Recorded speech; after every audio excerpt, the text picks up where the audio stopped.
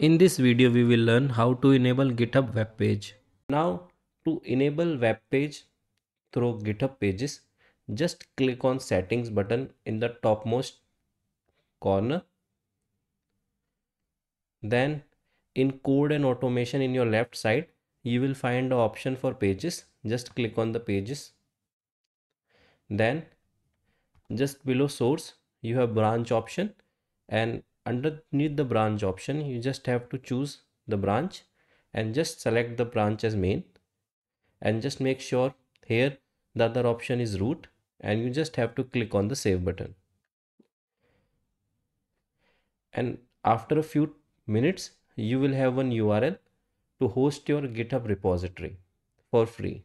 Now let's check the web page link.